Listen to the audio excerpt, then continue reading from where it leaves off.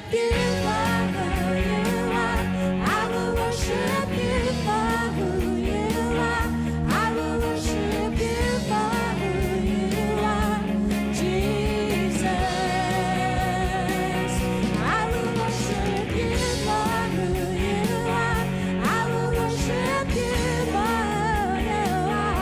I will worship you for who you are, Jesus, my King. I will worship you. Amen. Be seated, please.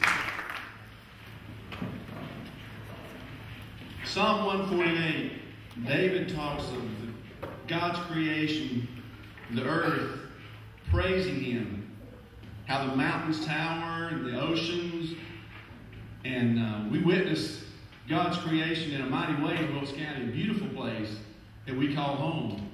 And we sometimes take it for granted, but we can look and see God's hand at work in His creation. David saw that and wrote Psalm 148. This song is Psalm 148 to music. All the saints join in. And he's asking all the folks that believe in God and believe in the Lord to join in the praise of Him as His creation does. That's the song.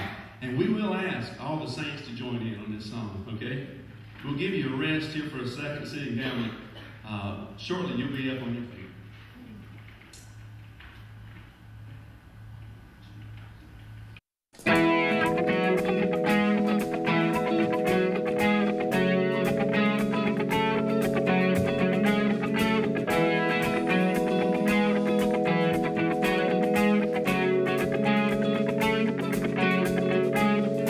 Praise Him, praising from the heavens.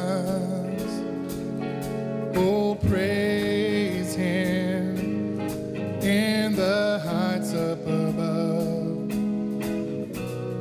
Praise Him and all of His angels. Oh, praise Him and all of His heavenly hosts. Oh, praise Him, oh, you sun and moon, His shining stars, praising from above.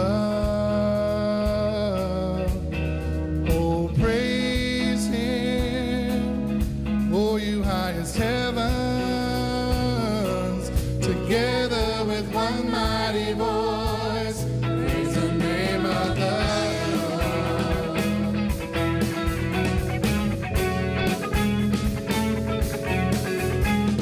Praise Him, praise Him from the earth here below.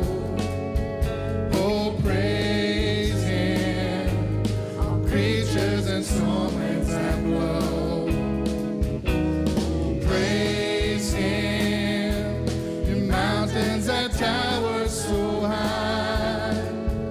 Oh, praise Him, you oceans so deep far